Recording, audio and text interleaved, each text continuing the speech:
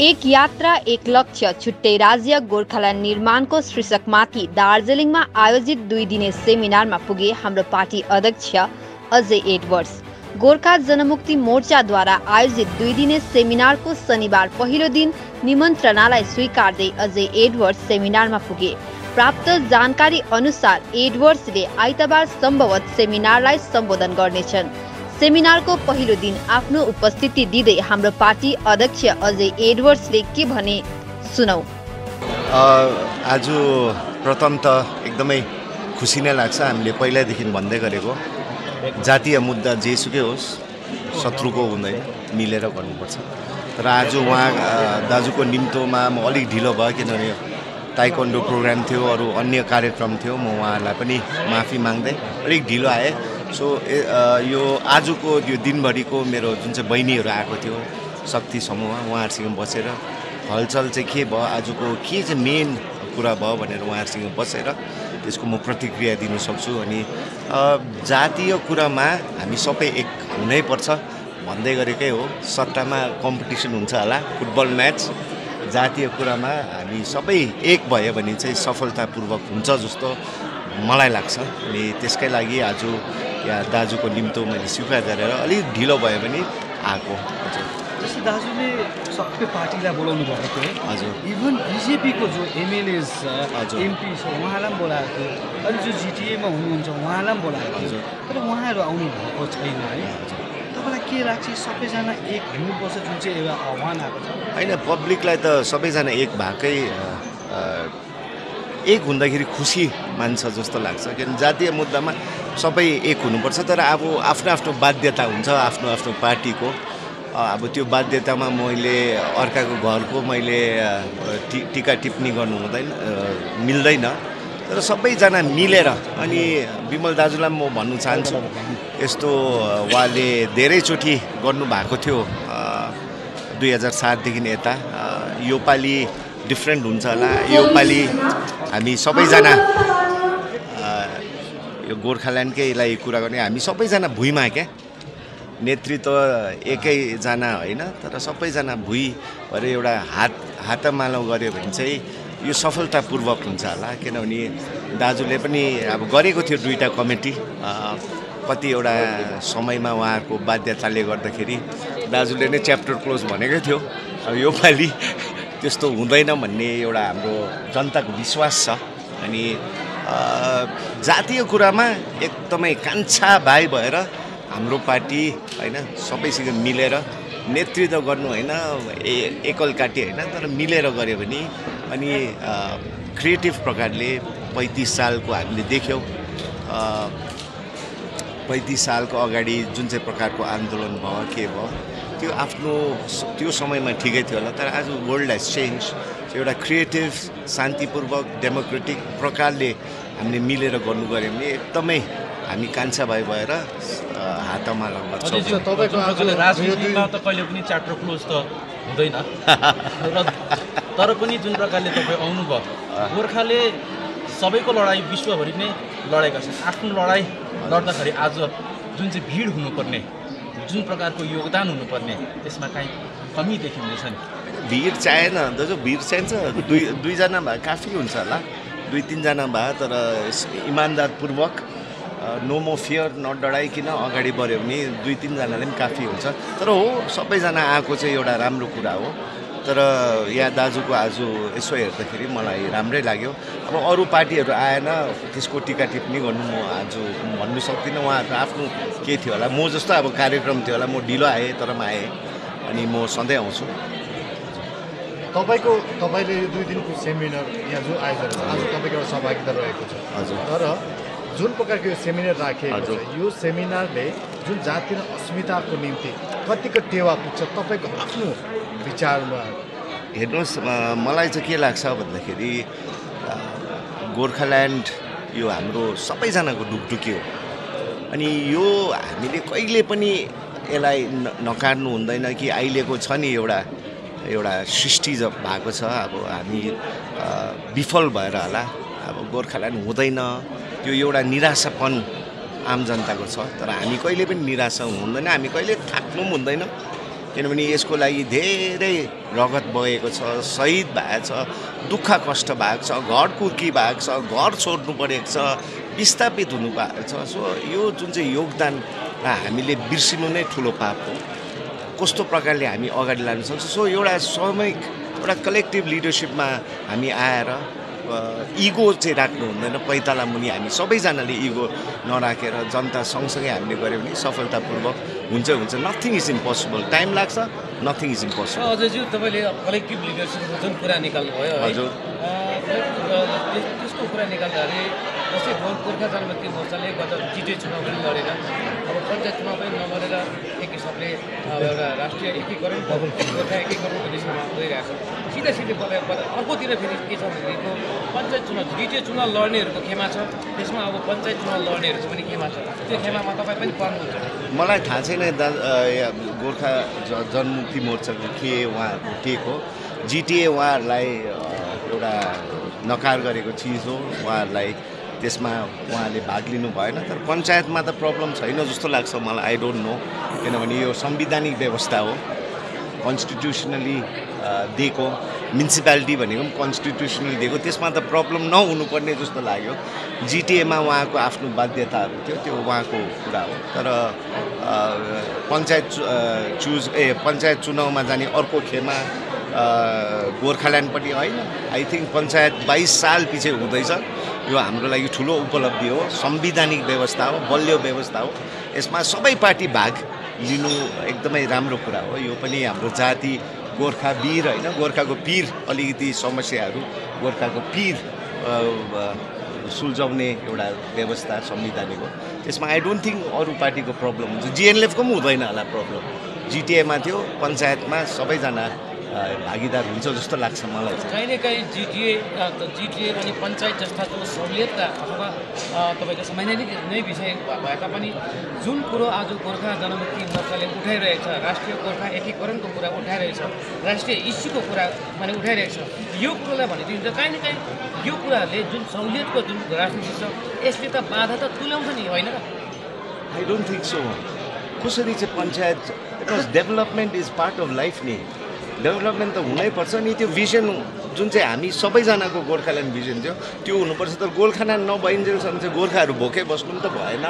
So panchayat चुनाव भनेको तपाईँ ग्रामीण क्षेत्र हेर्नुहोस् न, जहाँ जान्छ बाटो, पानी, स्वास्थ्य, शिक्षा।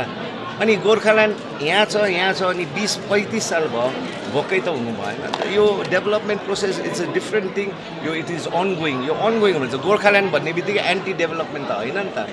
आई थिङ्क सँगसँगै जानुपर्छ जस्तो लाग्छ। अनि पञ्चायत भनेको एउटा संवैधानिक व्यवस्था हो। आई डोन्ट थिङ्क पोलिटिकल पार्टीलाई संवैधानिक व्यवस्थामा प्रब्लम हुन्छ। जिटिएमा प्रब्लम थियो, त्यसमा प्रब्लम थियो। तपाईँ आफै पनि निर्वाचित सभासद हुन्छ होइन। हामी त त्यहाँ ढाकचोप गर्नु गएको।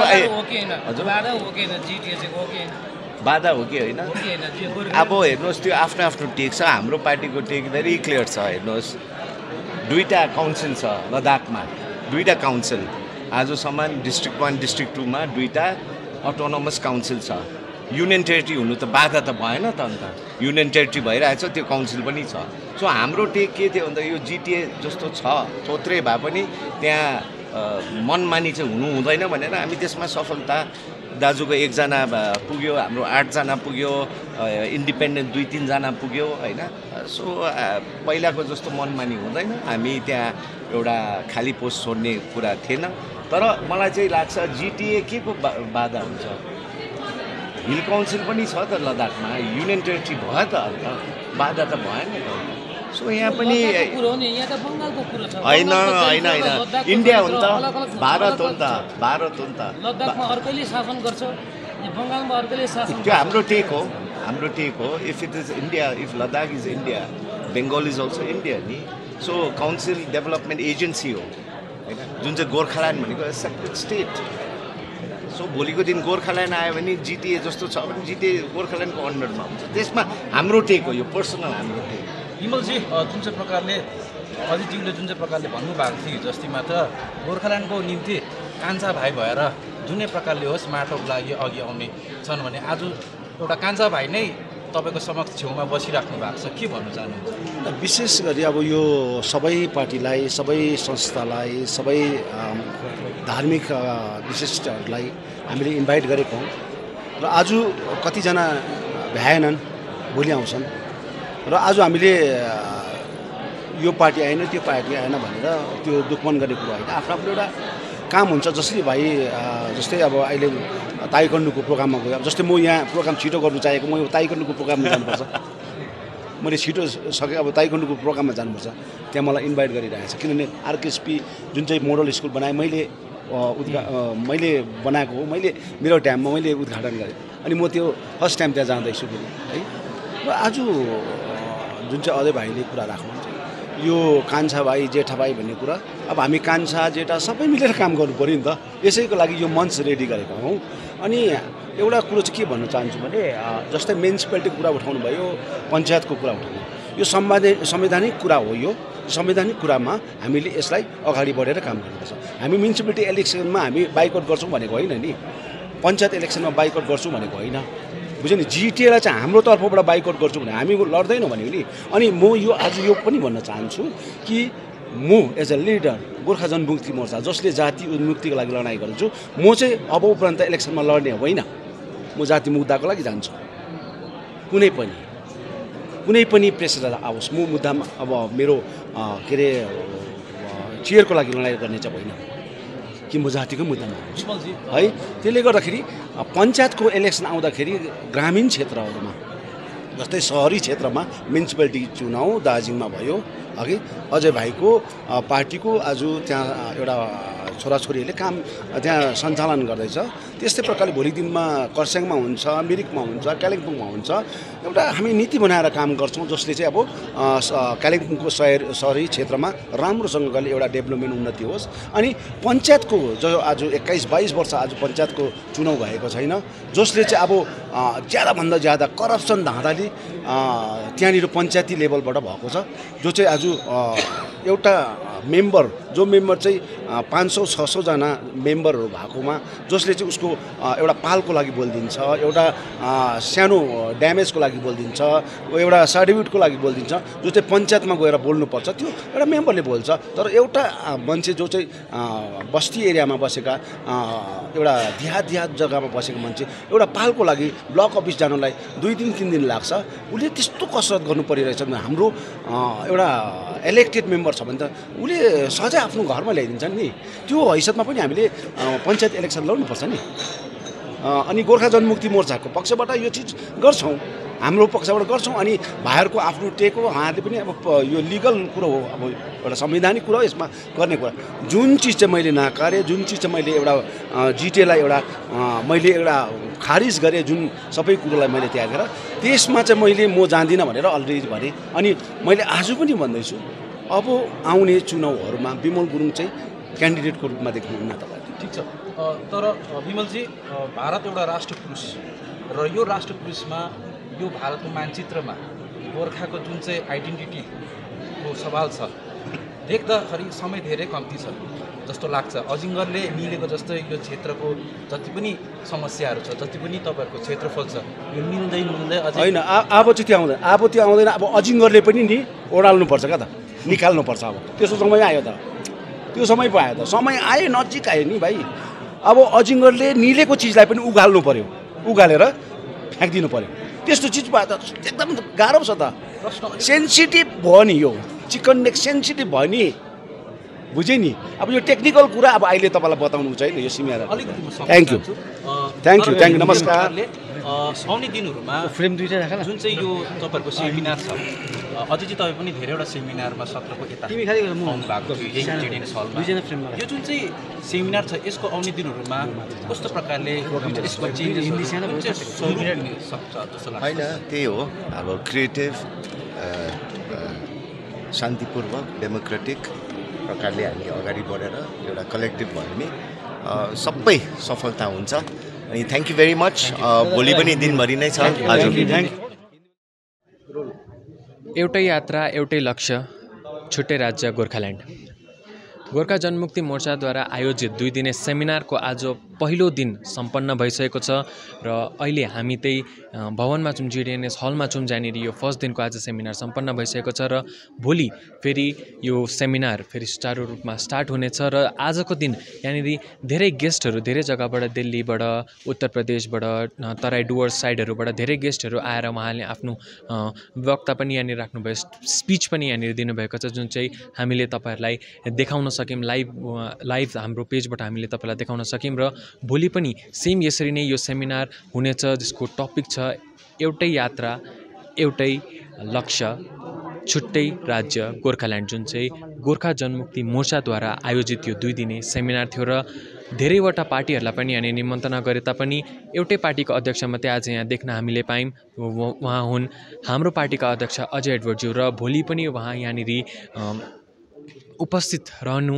हुने हो भने पनि आशा गरिन सक्छ र भोलि पनि यसरी नै धेरैजना गेस्टहरू बाहिरबाट आएर आफ्ना स्पिचहरू यहाँनिर राख्नेछन्। र आजको दिनमा भनौँ भने गोर्खा जनमुक्ति मोर्चाको अध्यक्ष विमल गुरुङज्यूले आज यहाँनिर आफ्नो कुनै स्पिच राख्नु भएन र भोलि उहाँ के बोल्नुहुनेछ, यहाँ जो जति पनि अडियन्सहरू यहाँनिर आउनेछन् यो सेमिनारमा भोलिको दिनमा उहाँले अडियन्सलाई के भन्नुहुनेछ, आफ्नो स्पिच राख्नुहुनेछन् भन्ने पनि आशा गर्न सक्छौँ। र भोलिको दिनको सेमिनार पनि हामी तपाईँहरूलाई देखाउनेछौँ, हाम्रो लाइभ मार्फत हामी तपाईँहरूलाई द हिमाल वर्ल्डको पेजबाट भोलिको दिनमा पनि हामी तपाईँहरूलाई भोलिको दिनको सेमिनार पनि देखाउनेछौँ। तपाईँहरू भने द हिमाल वर्ल्डसँग बनिरहनुहोस्, द हिमाल वर्ल्डलाई बढीभन्दा बढी लाइक, फलो अनि सेयर गर्नुहोस् होला। मेरा सहयोगी रमेश गुरुङको साथमा म अङ्कित शर्मा, द हिमाल वर्ल्ड, दार्जिलिङ।